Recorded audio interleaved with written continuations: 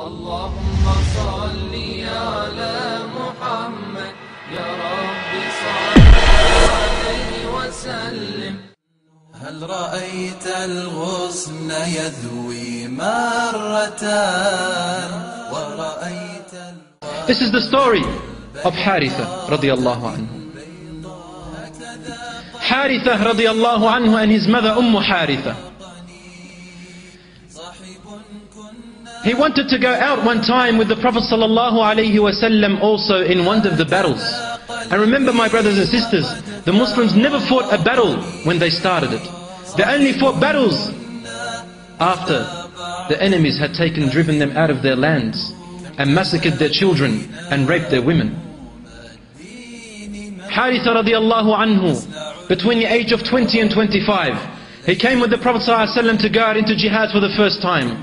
And his mother had prepared him to follow the Prophet ﷺ. And then when they went out, my dear brothers and sisters, the Muslimin arrived to a certain place where there was a well. And where there was a well. So the Prophet ﷺ said to one of the Sahaba to go and protect that well at night when the Muslims are asleep, so that no one can come to that well and take it over from the enemies.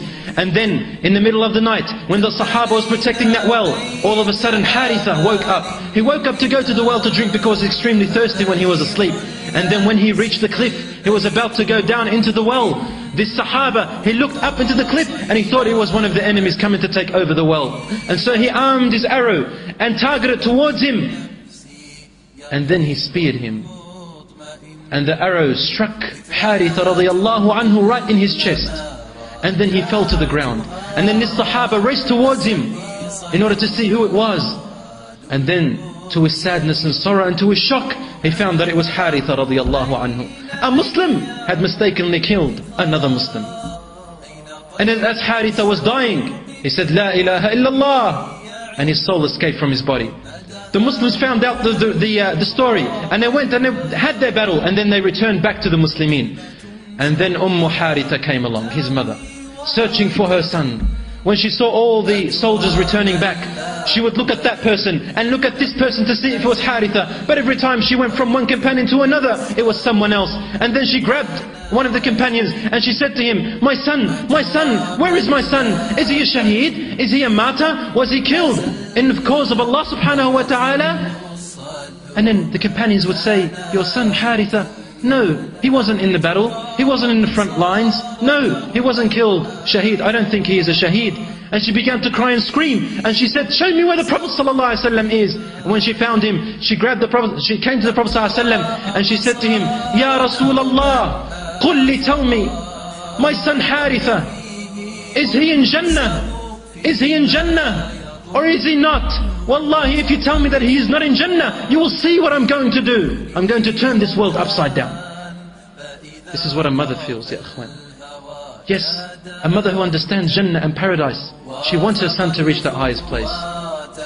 But of course, in a worthy cause. Ya Rasulullah, tell me. And if he is not in paradise, you will see what I will do. Then the Prophet ﷺ looked at her and he yelled and he said, Ya Haritha, ahabilti ya Haritha. Have you gone mad, ya Haritha? Have you lost your mind? Inna Haritha qad mata shahidan wa inna Haritha qad asaba al-firdaws al-a'la. Innaha jinan wa inna Haritha fil firdaws al-a'la. He said, are you crazy, O Haritha? Haritha died, a martyr in Islam, and he is not only in Jannah, it is many Jannat, it is many paradises, and he has targeted the highest place in Al-Firdaus Al-A'la. No. Because he died with a sincere and proper intention.